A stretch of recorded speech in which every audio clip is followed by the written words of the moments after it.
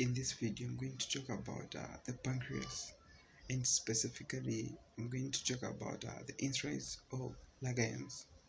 So, the pancreas is made up of a special tissue referred to as the insides of Langerhans. In this special tissue, which is the insides of Langerhans, is made up of two cells. It is made up of the alpha cells and the beta cells.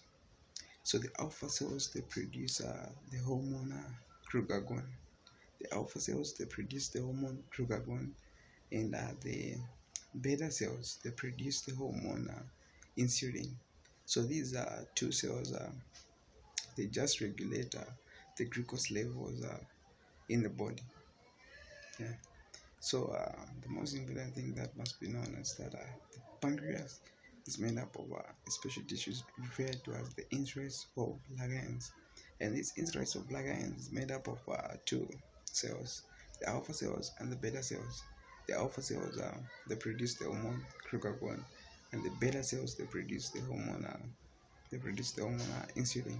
And these two cells, they just regulate the glucose levels in the body. Thank you.